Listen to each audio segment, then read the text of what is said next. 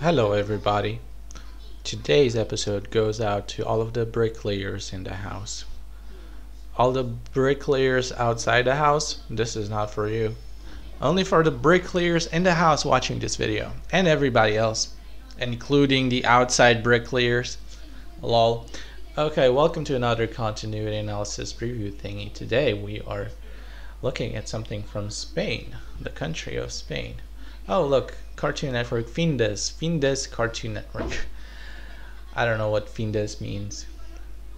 I should probably look it up. So today's continuity is of, well, Boing, and it's from July 28th, 2017. So it's pretty old, if I may say so myself.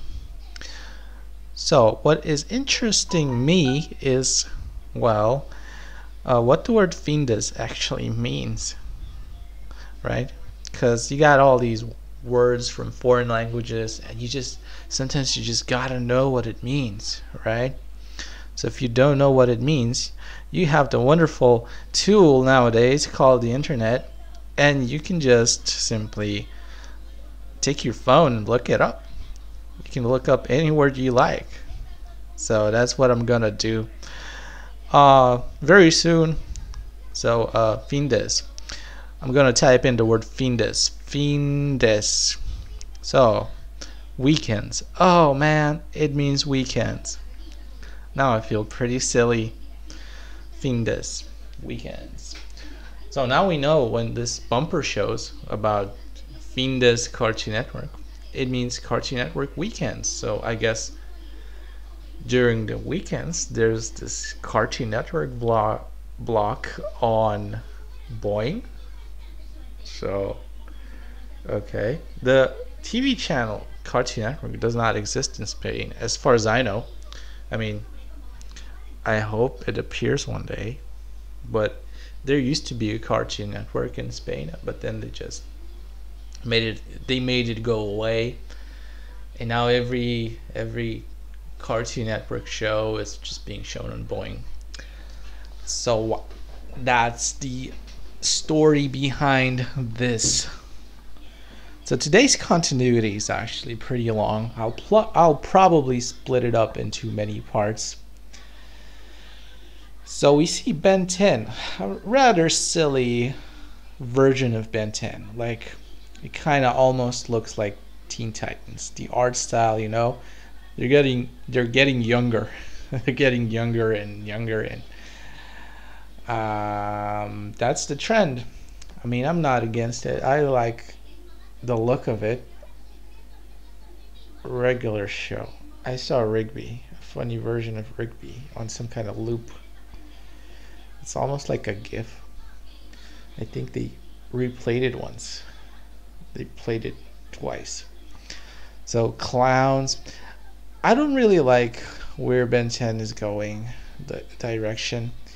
It's becoming so shallow that you don't really want to watch it anymore. Don't get me wrong, the way it's drawn, it looks good. It looks pretty. It's 2D animation. I like it much more than 3D animation. I like it more than these robots here you see right now. I like Ben 10 still more than this. But somehow the direction where it's being taken, a pretzel? I think I heard them say pretzel in Spanish, and it's sounded like the same word as people using it in English. So I don't like the direction where Ben 10 is going, but never mind. Look at the amazing world of Gumball and this rabbit parent. We Bare Bears. I watched the very first episode of We Bare Bears, and I liked it very much. It was something new and different, and I thought, wow, I might watch this. This was so strange to me, the first episode. Somehow, I don't know why though. And then I was like, okay, all episodes will be like this. And then I watched a couple of more episodes, and they weren't as great as the first one. I don't know why. So the art style is kind of simplified. My criticism In regards to these new Renaissance Cartoon Network cartoons, is that they're just like, how shall I explain it? They look like something my classmate would have drawn. They look like something a kid would draw. They're too simplified. Gone is the time of these good looking, complicated cartoon characters, animation design, like from the Looney Tunes, Hanna-Barbera. No. Now what we get is this. We get this weird, simplified stuff, and it just lacks the soul, in my opinion. Like, even this Clarence thing suffers from it, but I still like it, kinda. I like some more than I like others, and somehow the ones I like get shown less, and the ones I don't like get shown more. Like Adventure Time is another example. Uh, it's a good cartoon. I enjoyed watching it to a certain extent, but what I didn't like is the cliffhangers at the ending of every episode. There's like cliffhangers that never get resolved, and I'm like, what's the deal with that? So then I decided to stop watching it because it was kind of upsetting me. So yeah, and the art style, I don't know. It's not too impressive. It's good, but it's not too impressive. Like the Looney Tunes. Oh, Uncle Grandpa. Well, I think I like Uncle Grandpa more than any of these new Cartoon Network cartoons. I mean, Gumball is an exception. I like Gumball. It's a different art style, more or less.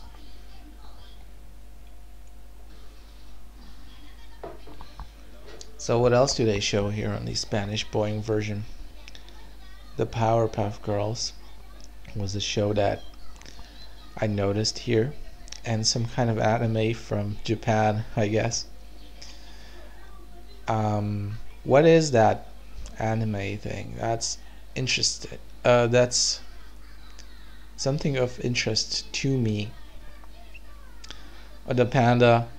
Like, I saw a panda in the Powerpuff Girls, and I just don't know what it means. Is this a panda, the panda from We Bare Bears, or is this unrelated? I don't know. So we see the mascots, the 3D CGI mascots of Boing, the TV channel, the Popcorn Lady. Is that the Popcorn Lady? Oh, no, that's the mashed up version of two characters combining. Oh, we see Pizza Steve with Mordecai from the regular show. So we've got Ben 10. It started when an alien device did what it did. It stuck itself upon its wrist with secrets that it hid. 'Cause he's... I forgot the text. No ordinary kid is Ben 10. That's the very first Ben 10, I believe. It can turn into an alien before your very eyes. Who's this kid? Yes, Ben 10 is still alive and well in the year 2017 on Boing, Spain. 2017, man. So it's 2019 right now, so this continuity is 2 years old. I feel like I'm obligated to mention this. I feel like people need to know. I need to tell it to everybody, or else people will just look at this and just won't know, even though it probably says in the title, right? You can read it. So, TV channels. I'm just laughing because of something I thought about a second ago, which I will not tell you. It's related to a thing I saw on TV. Like, there was this dude making random connections. Like, out of nowhere, he'll say a word, and then he'll say another word, and somehow tries to connect these two, and then like more, and then it will lead him to some kind of correct conclusion. But the way he reached that conclusion is nonsensical. So that's funny. So I'm like, TV channels. I'm gonna do that from now on. I'm gonna try to do that. Chicken lady, TV channels, chicken lady. Well, you see the chicken lady on TV channels. You see chickens and ladies on a lot of kids channels. Kids channels. Disney Junior, Nick Junior, bumpers. You can see bumpers on kids channels and chicken ladies as well. I can't get over the fact how silly this chicken lady looks like. I don't know. Somehow she kind of looks serious, but she behaves in a very silly way. So bumpers, station identifications, or IDs as they call them, that's all the stuff you can see on these various continuities spread amongst YouTube. And I am a person commenting on them. Because why not? Why wouldn't I be doing this? I kind of spent the last few years recording and looking and watching at these continuities. So I kind of developed a fondness for this. I grew accustomed to these continuities. Like, have you ever noticed that when you watch something a lot, you start liking it more and more? I think that is true for music. If you listen to a song long enough, one day you will start liking it, and possibly the genre of the music itself. So you can get used to all kinds of things. You can watch something in Hungarian, for example, all day long, and then like you could force yourself at the beginning, or I don't know, for some reason you'll start doing it, and then you'll get used to it so much that you'll start missing it. You'll have withdrawal symptoms and stuff. So we see the dinosaur and the chicken lady. So a dinosaur with a huge head and a small body. Did you know that one sound can make a very big difference? You could say buddy. You're not my buddy, pal. You're not my pal, buddy. It's like friend. And you can say body, like a bodybuilder. It means your body. I mean, your torso, arms and legs and head and all that stuff. So that's all I'm saying, is that you need to watch out what you say, because one little mispronounced sound can cause a lot of confusion in this town, which we call the Intertown, because it only exists online. Well, why am I saying this? I don't know. I find it interesting to make these, like, it's like wordplay almost. It's almost brilliant, but almost, so not really. So we see a clown on a clown car. No, on a tiny car on a lawnmower. I don't know what that was. So we see Ben 10, and they're acting pretty silly. Too silly for my taste. Somehow I feel, I don't know, when I look at these clips from Ben 10, this version, I think that it's not that good. I remember watching a couple of episodes, and I was thinking to myself, this is pretty good. But now when I look at these bumpers, these promos, I'm not really impressed.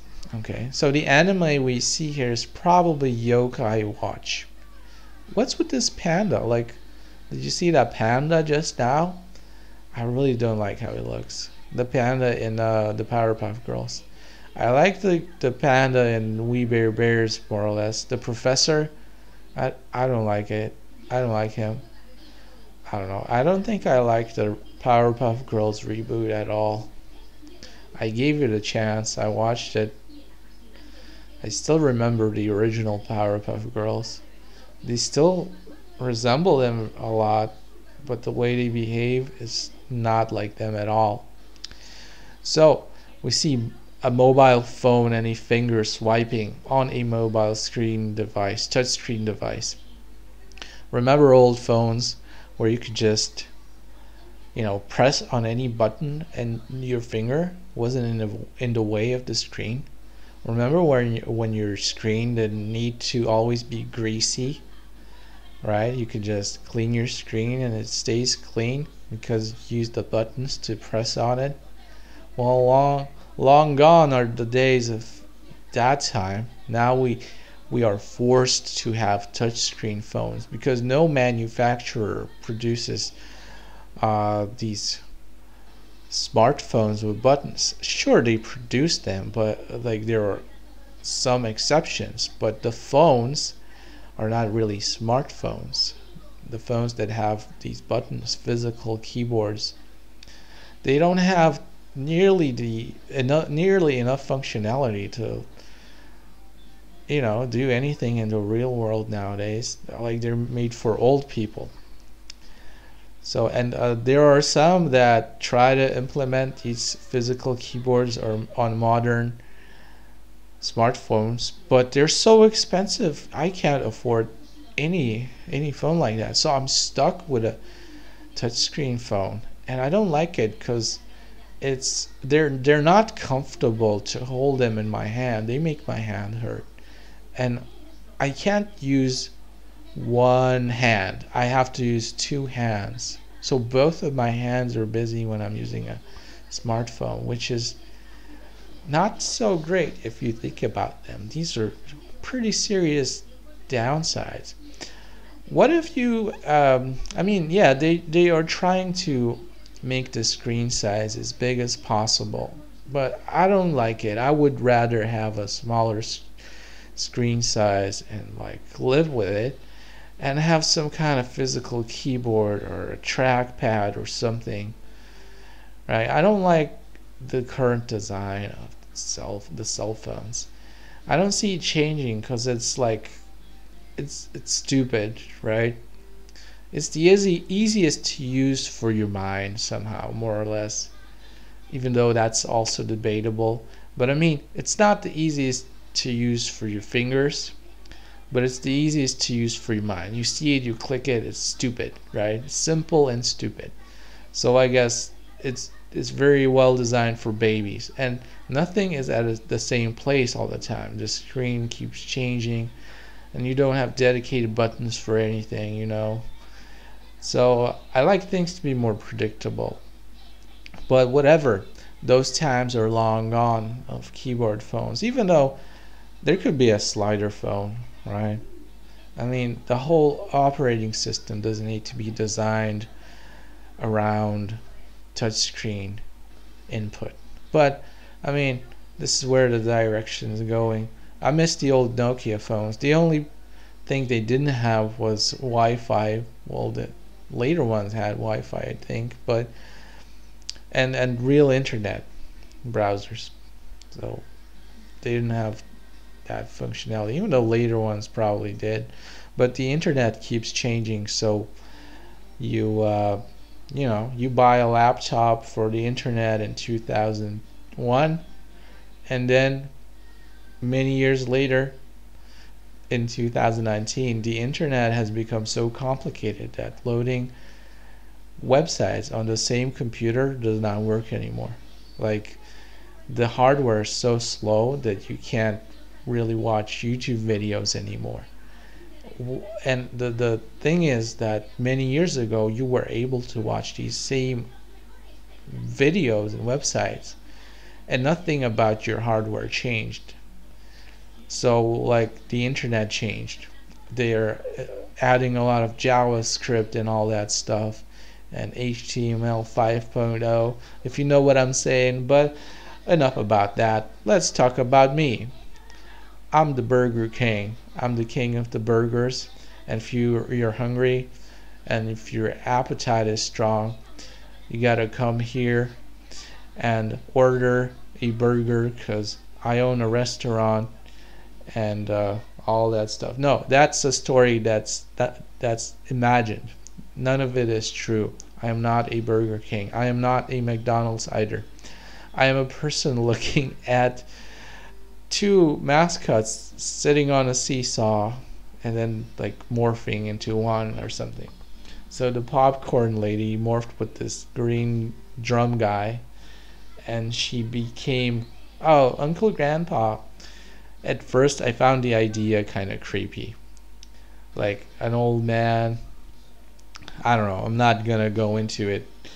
But I mean, then later, I kind of started liking it a lot. I started liking the cartoon for some reason. That reminds me, I need to find a way to watch these episodes. So yeah, I think this continuity has turned out pretty long, and you know, there will be a part two. So I guess I'll end this review of Cartoon Network. No, this is not Cartoon Network. Of Boing Spain, and see you next time. Bye bye.